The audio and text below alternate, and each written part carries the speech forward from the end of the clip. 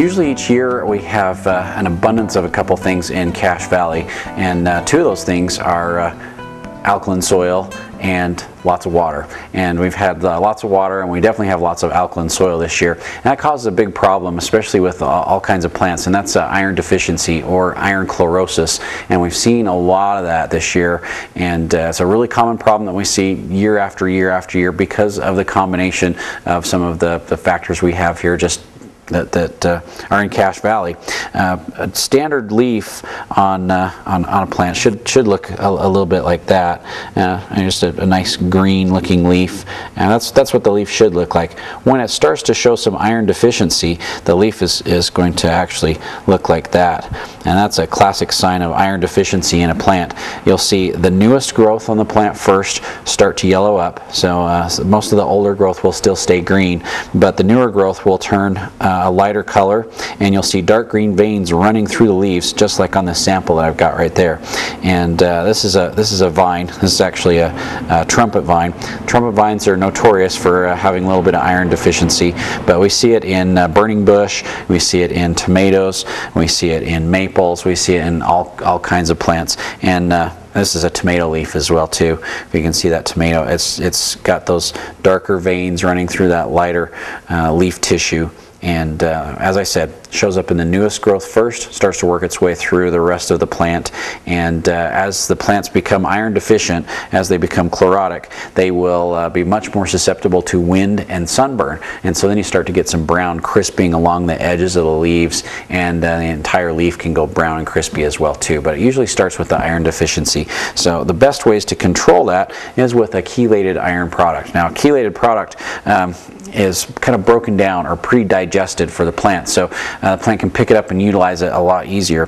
One of our favorite products is made right here in Logan, and it's made by a company called Bicor, and it's called Iron Combo Chelate. Now, the Combo Chelate has a lot of different micronutrients in it, but it's got tons of chelated iron. In fact, it's got about almost 5% chelated iron in there that the plants can pick up very quickly, very readily, and utilize that, and it'll green the plants up. Very quickly. And Combo Chelate you mix in water, and so you take 1 to 2 tablespoons of this, mix it up in water, and then water your plants with it. One thing that we found to be very effective with the Combo Chelate is to mix a little bit of spreader sticker with it.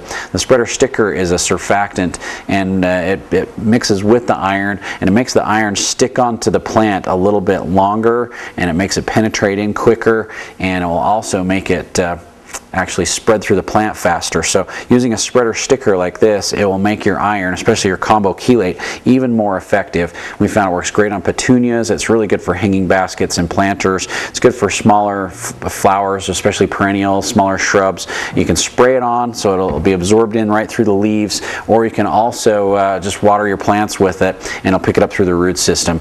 If you have larger trees, I mean really big trees, like maples, especially silver maples, we see iron deficiency in lindens a lot as well too. So there's quite a few trees that are kind of susceptible to iron chlorosis or the iron deficiency. You've got to go with a product like this powdered chelated iron. Now, these are two very good products. The biggest difference between these two is the EDDHA, this one, the purple label. It will work no matter what your soil pH is. And so if your soil pH is really high, the soil pH really does make a difference with iron, because it will bind up the iron in the soil and make it so it's unavailable to your plants. So you can put all kinds of different iron products on your plants, and if your pH is really high, your plants will never ever be able to get the iron. But if you use a product like the EDDHA, this purple label, it doesn't matter what your soil pH is, and it will be used up by the plant very quickly, and it won't get bound up in the soil, and it'll work great. This iron chelate, this 10% right here, this will work if your pH is below about 7.5, maybe 8, and for Cache Valley that works really very well. A lot less expensive than the EDDHA, does a very good job, very readily available, is quickly picked up by the plants and utilized, but if your pH is higher than 8, it's just not going to work. If you have really large trees and you have a hard time applying the iron on the soil or around the plant, or there's no way you can spray it on the plant, one of our other favorite products is called a tree treat.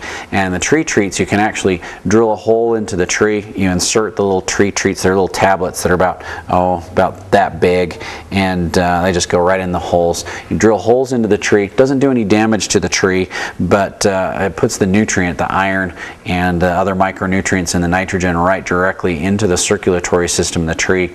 And with a large tree, you'd end up doing 5 or 6 or maybe even up to 10 implants, depending on how large the tree is. And these implants will last 2, sometimes even 3 years, and deliver that nutrient to the plants, especially these larger trees that are really hard to spray. And it'll deliver that nutrient right directly into the circulatory system of the tree. It just like spreads through the whole tree as the tree runs sap and water through its circulatory system. It works very, very well. So great ways to try and control iron deficiency. Don't forget what the iron deficiency looks like. Yellowing leaves, dark green veins, and when you see that, it's a sure sign that you've got some iron deficiency, and we've got the products to fix that.